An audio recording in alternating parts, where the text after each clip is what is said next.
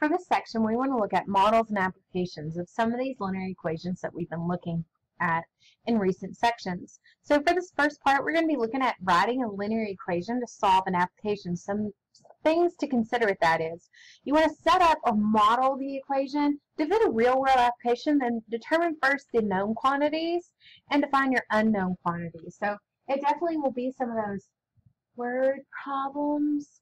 Don't get sick at your stomach. We're going to get through this together, but it is going to be taking some words and applications in real life situations and turning them into equations. Math people are lazy. We like to turn those kind of problems into equations to better solve them and eliminate all those words along the way. So what I want to do is I want to kind of include this chart here, and this does come from your textbook if you want to reference it there. Just some things to kind of consider.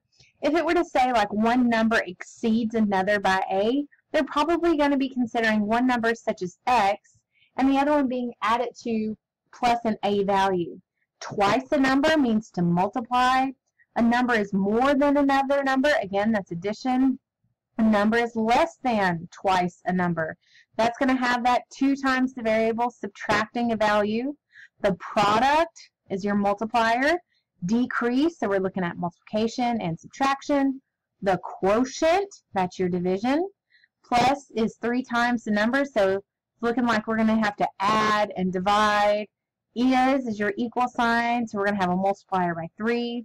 And then the last one, the product of, so we're multiplying 3 times the number, so it'd be 3x, and the number decreased by b.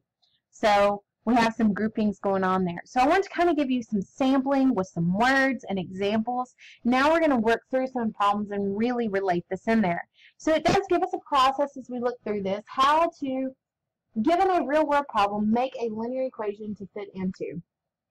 1, assign some known quantities. I either use X, or if they call it like company A and B, call it A and B. Don't confuse yourself. Assign a variable to represent the unknown quantity. If there's more than one unknown, find a way to write the second in terms of the first. If they say one number is bigger than another number, don't over-assign variables. Try to use the ones you already have. Write an equation interpreting the words as mathematical operations, and then solve. Be sure the solution can be explained in words including the units of measure. You are doing the math for someone's problem. You've got to be able to interpret x equal to 4 back to company A and B. So make sure when you get done with it, you don't box it and go, I am done, I am moving on. Make sure you read the problem and fully answer it. So let's work through some examples and see if we can kind of apply all this that we just talked about. So in this first example, it says, find a linear equation to solve for the following unknown quantities. One number exceeds another. So here's my first number. Here's my second number. By 17. Exceeds by 17. Let's call the first one x. That means the next one is going to be plus 17 to get to it. And there's some meaning addition, is, there's your equal sign, 31.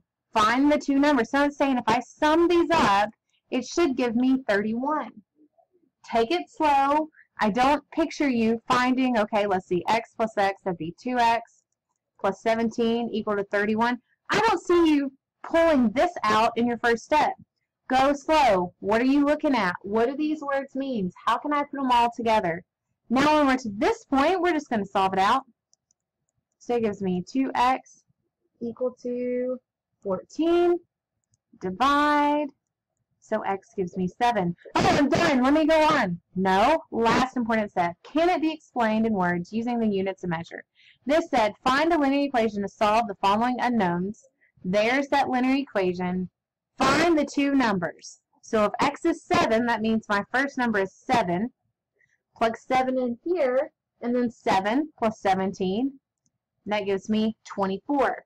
Now, I have fully answered the question. I have all 3 parts to my answer, and I'm going to get full credit for this problem. Let's work another one. Okay, number 2 here at the top. Find a linear equation to solve for the following unknown quantities.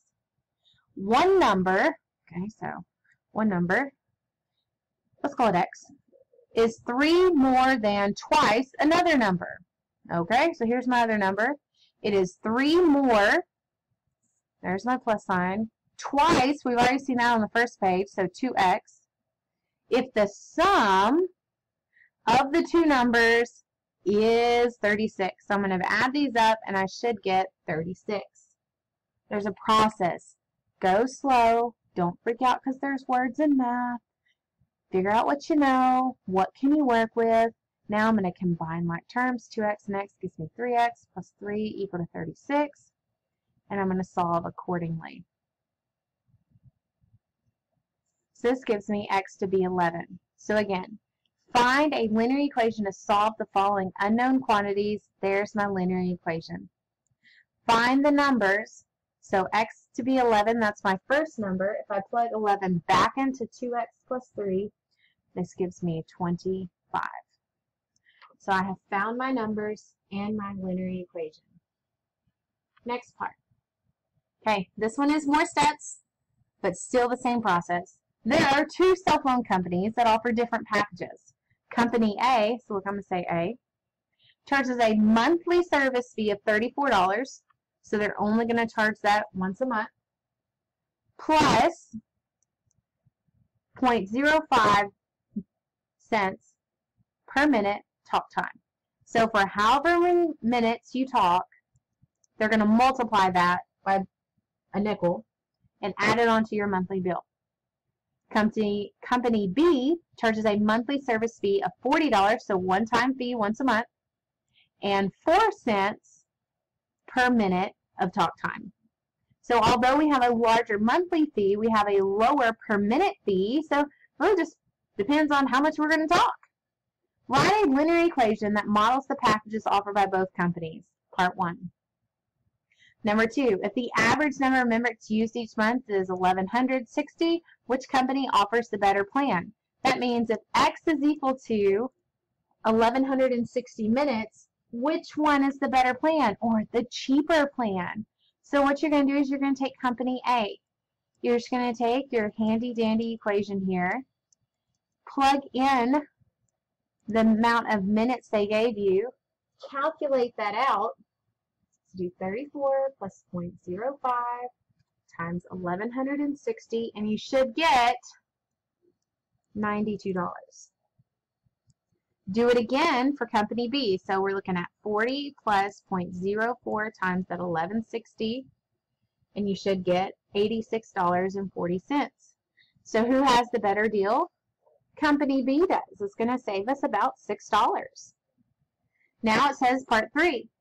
If the average number of minutes is 420, so we got someone who doesn't talk as much. So is it going to pay off for them to have a cheaper monthly fee and a higher per minute fee? Let's see. So again, I'm going to do A. So I do 34 plus 0.05 times 420. Again, I'm going to punch that in my scientific calculator, and this tells me $55. Okay, let's try company B. So we do 40 plus 0.04 times 420. And this gives me $56.80. So for the one with the less minutes, I'm going to save $1.80 if I went with company A. Now number 4 says, how many minutes of talk time would yield equal monthly statements from both companies? So I want equal statements. So I'm going to take company A and set equal to B and figure out what X value is the exact same amount. We can see if we talk a lot, we're going to go with B. If we talk little, we're going to talk with A. But really, where's that dividing point for this problem? And so I'm just going to set A, 34.5x, equal to 40.04x. Set them equal, so I can subtract 34. Getting in my boundaries here. I'm going to move over the 0.4. So I get, let's see, 6 equal to 0.01x. Divide them both by 0.01, and that gives me x to be 600.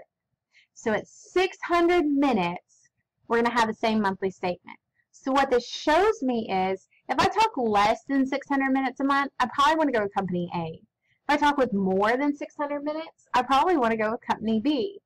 If you're kind of sure, you're just going to have to take a stab at it because 600 is going to be the dividing line to where these aren't both, where these two are equal. So when you're faced with a problem, don't be scared. Start slow. Think about what you know. Think about what you can work with. Now for part 2, I want to look at using formulas or known formulas to help us. So a couple reminders. Area is normally in square units. The formula section is used to find the area of like maybe a rectangular region. Remember that's length times width. Perimeter is in linear units. The one to find the two-dimensional regular, just a rectangle, is twice the length plus twice the width, but you're just adding up all the sides. And then volume, remember, is in cubic units. And for, say, a rectangular three-dimensional figure, we're going to do length, width, height. So just kind of some remembrance there of things you've done before. Let's do these 2 examples. Example 1, the perimeter of a rectangular outdoor patio is 54. So I'm going to take the math out of that. Perimeter is equal to 54. Then it says the length is 3 feet greater than the width. So my length is 3 feet greater than the width. What are the dimensions of the patio? Well, it is rectangular, so that would be twice the length plus twice the width. I know length is equal to 3 plus w, so I'm going to plug it in here. So perimeter is equal to 2 times 3 plus w plus 2w. So my perimeter is equal to distribute 6 plus 2w plus 2w. I'm going to combine like terms. And then now we need to figure out, okay, I need only one letter. Oh yeah, perimeter is equal to 54. So 54 is equal to 4w plus 6, and then solve for x. So let's see, 54 minus 6 gives me 48. Divide both sides by 4. So w would be equal to 12. Now it asks me where are the dimensions. So I'm going to have to come back over here and say, okay, well, let me add 3 to that. So my length would be equal to 15 to fully solve that problem. So with some of these, you are going to have to take multiple steps. Again, go slow, take your time. Try and take out your information as you go. Number 2, it says the perimeter of a tablet of graph paper is 48 inches. So perimeter is 48. The length is 6 inches more than the width. Find the area. So trying to figure out that area. Okay, so I'm going to start here. I know perimeter is equal to twice the length plus twice the width. So I'm going to plug in what I know. 2 times, let's see, my length is 6 plus w plus 2w. So I'm just going to solve it out. Distribute. Combine. And solve for w.